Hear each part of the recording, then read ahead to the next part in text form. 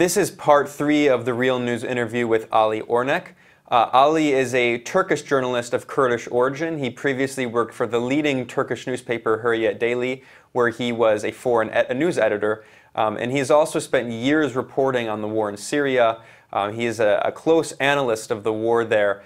In the first 2 parts of this interview, we discussed the Turkish invasion of northern Syria. We also discussed the very complex U.S. relationship with the Kurdish forces, the People's Protection Units, the YPG. And we also discussed the history of Syria's relationship with the PKK, the Kurdistan Workers' Party. In this final part, we'll be discussing more of these details and the history behind U.S., Syrian, and Kurdish relations. We'll be discussing what is called the Kurdish question, if you will. And at the end, Ali will provide some insight as to what he thinks the future of the war in Syria could look like. Maybe we can talk a little bit about the history of the PKK. We know that actually Syria was one of the strongest supporters of the PKK historically. This is the Kurdistan Workers' Party. And that support has gone, off and on over time. But in the 1990s, there was even discussions of a so-called undeclared war between Syria and Turkey over Syria's support for the PKK. So we know that goes back. However, we also know that Kurds have been oppressed not just in Turkey but also in Syria. It was an Arab nationalist government, and the Kurdish language was not officially used, and Kurds were not citizens until 2011. In April of 2011, Bashar al-Assad allowed Kurds in the north to get citizenship in response to some of the protests as a reform. So how do you explain, clearly the U.S. has betrayed the Kurds numerous times historically, not just in Syria but also in Iraq. So clearly the U.S. is an absolutely unreliable ally in these regards. But Syria also has a history of oppressing some of these Kurdish forces while also supporting the PKK against Turkey. How do you explain that contradiction? Yeah, actually, after the war in Syria, the Kurdish question in Syria was actually some sort of now we are listening a corrupt version of the history of Kurds in Syria. Actually, the 2.5 million Kurds are living in Syria, and just 300,000 of this population were without identity, without Syrian passport or citizenship, because it's a very complex issue, not simply about or Assad crackdown on Kurds. This goes back to 1920s when in Turkey there were some tribal uprisings, Kurdish tribal uprisings, and when Turkish armed forces cracked down these uprisings, Kurds took refuge in northern Syria. For instance, Aleppo has a very famous neighborhood called Sheikh Said. It's a tribal leader in Turkey.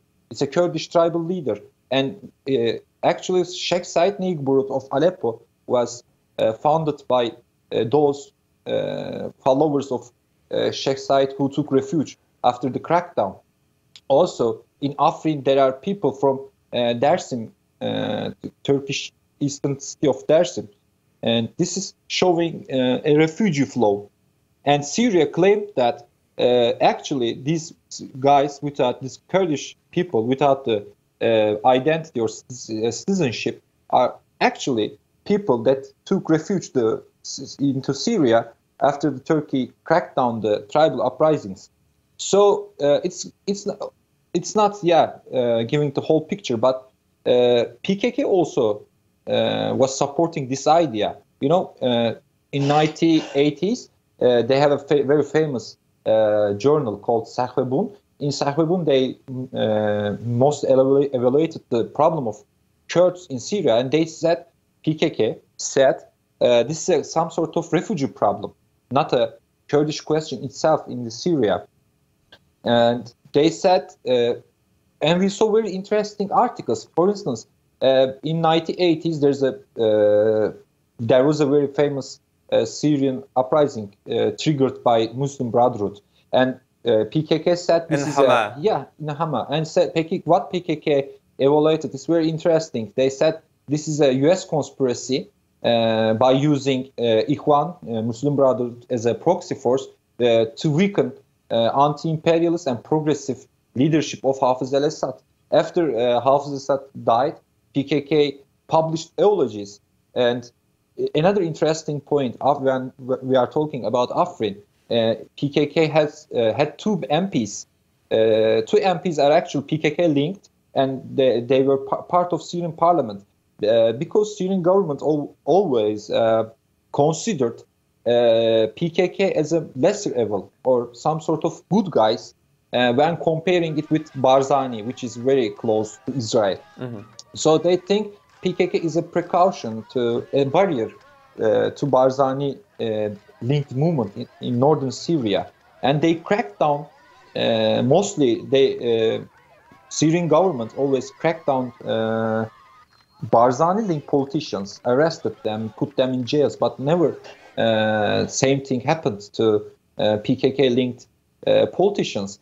This changed right after United States invaded Iraq in 2003, when PKK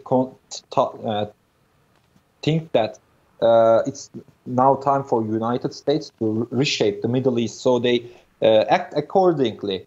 But before the U.S. invasion of Iraq, we saw an alliance. Actually, this is a de facto alliance between PKK and Syrian government. As I said, this is not just because PKK, Syrian government wanted to take revenge from Turkey, because Turkey backed Hama uprising of Muslim Brotherhood, and they said, in mostly Western experts said, that's why also Syrian government supported PKK to take its revenge. But not. This is not the whole reason. The other reason is they always wanted to prevent Israeli-linked Barzani movement in northern Syria. So this is actually a little bit corrupted version of Kurdish question in northern Syria. Perhaps you may remember when FSA first entered into Aleppo, there were reports that they were largely arresting Kurdish people, civilians, because they were thinking that Kurds were Assad agents. They are just arresting because Afrin people. There are some sociological differences between Kurdish communities in northern Syria. Afrin Kurds are always part of Syria's economy. Aleppo was has always been a big industrial city, and Afrin people both feeding the Aleppo with their agricultural products, and also they went Afrin and worked there. On the contrary, the Kurds of Hasaka, which is close to the Iraqi border, are just producing. It's some sort of colony-like economy. They produce cotton, they produce wheat to feed the industry of Aleppo.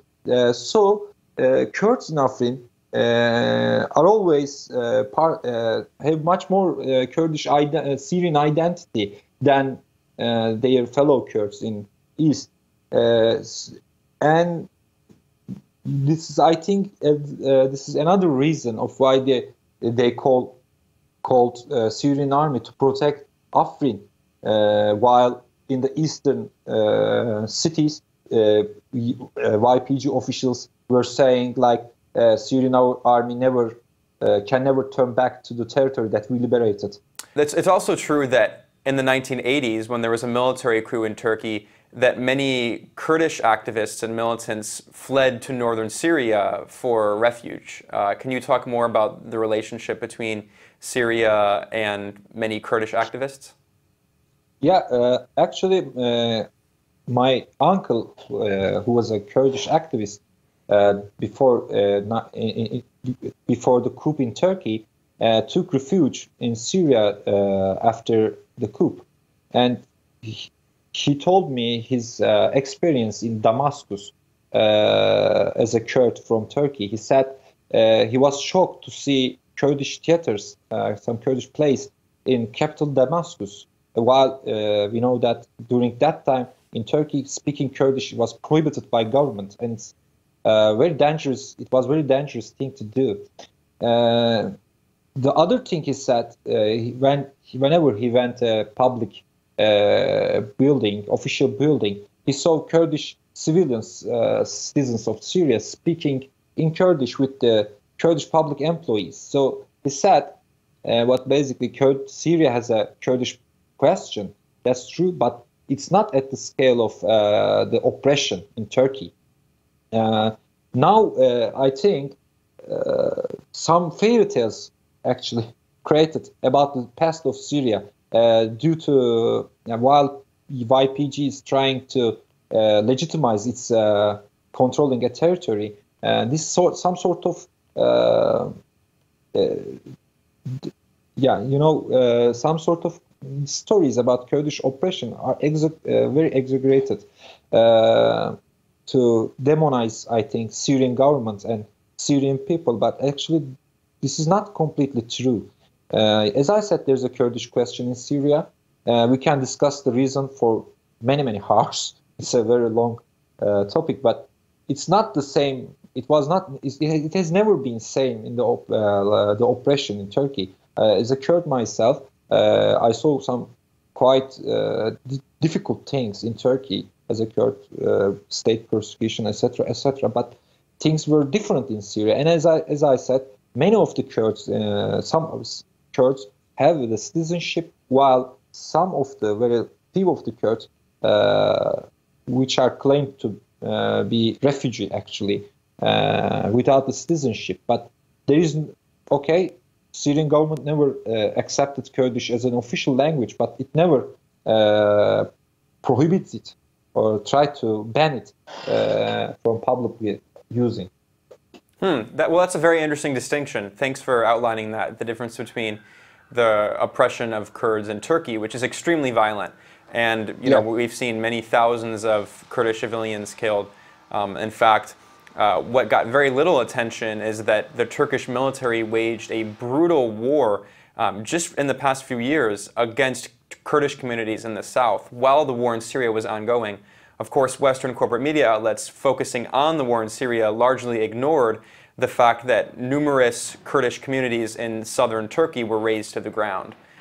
So yeah, clearly there, while Kurds may have been repressed historically in Syria, there is not anything that is on the same level as the extreme violent repression inside Turkey. Definitely, this is completely true.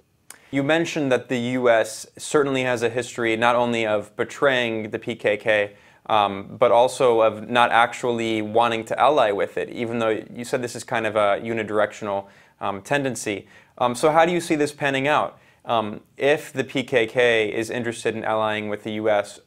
over, as a higher priority, the creation of an autonomous region, and the U.S. has shown no interest in standing, by its side of the bargain and actually defending the interests of Kurds in Syria or anywhere else. Of course, we can't forget that while Saddam Hussein was committing genocide against Kurds in Iraq, which are different politically and speak different language and different culturally, but when he was carrying out a genocide in Iraq, the U.S. was supporting Saddam Hussein. So we see throughout history, of course, the United States has no problem moving in and out of alliances with these dictatorial forces, with reactionary forces. So how do you see this panning out in Syria? What do you think will happen, and what do you think would be a preferable outcome for the YPG and other forces in the region? Now, YPG relies on the U.S. Need for a proxy force, and also capturing Syria's territory to choke Syria economically. So they think, YPG leadership think that in long term, United States could never dare to leave them alone. One of the latest news about YPG delegation visiting the cities or capitals of Europe, one of the leaders said that yeah, in Afrin, U.S. didn't offer them a protection, but the things will not be same for the east of Euphrates River. And said while Trump administration is focusing on Iran, he will need Kurds because one of the other branch of PKK is in Iran. It's called PJAK, and they think that this is going to be a regional alliance instead of just limiting it into Syria. I think basically, this reading is true, but they ignore the capacity of Turkey. Turkey is a very powerful country when it comes to military force, and it's a very critical country for United States. Turkey, but thanks to Turkish membership in NATO, now NATO has an arm in Black Sea and also in Caucasia, and they can carry out plans for Iran, and they can protect Israel by setting up huge radar bases in Turkey. And Turkish military took responsibility of training of some African forces. Turkey is a very big country when it comes to for a NATO alliance. But the problem is YPG couldn't offer this capacity to United States. So if United States couldn't fail to achieve convincing Erdogan, and when they think that the relations will be very, very badly damaged, I think they can prefer Turkey over YPG. But the thing is, now United States government thinks that they can have some middle way between with the Erdogan by offering some sort of joint control mechanism in Manbij or in the some part of the eastern Euphrates River, like the town of Tal Abyad. Honestly, I think it's not going well for YPG because by relying on so much foreign power, at the end of the day, whether US has 2,000 troops or military very superior to other countries, it has its own limits in northern Syria.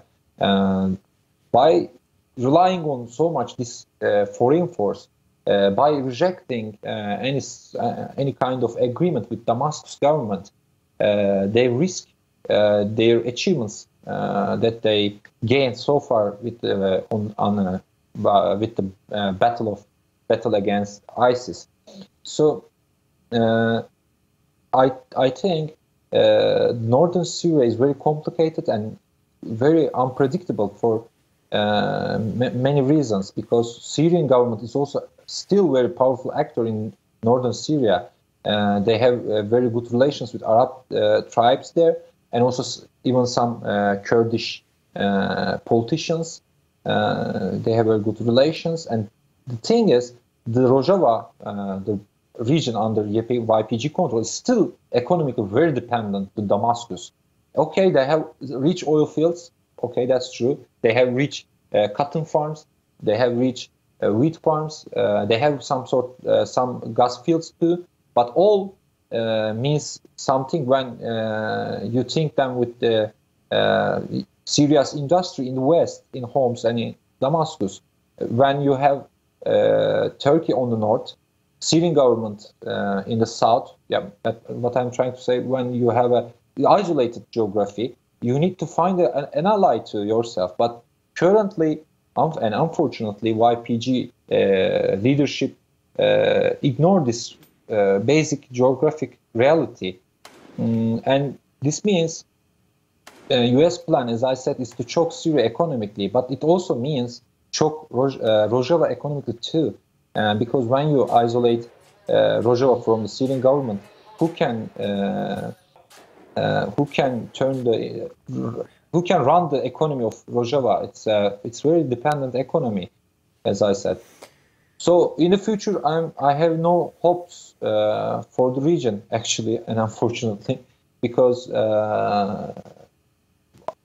after the Afrin, YPG never questioned its relations with United States. Well, Ali, thank you so much for joining us on The Real News. It was a very insightful interview. I know I learned a lot, and we definitely look forward to interviewing you in the future and getting more of your insight.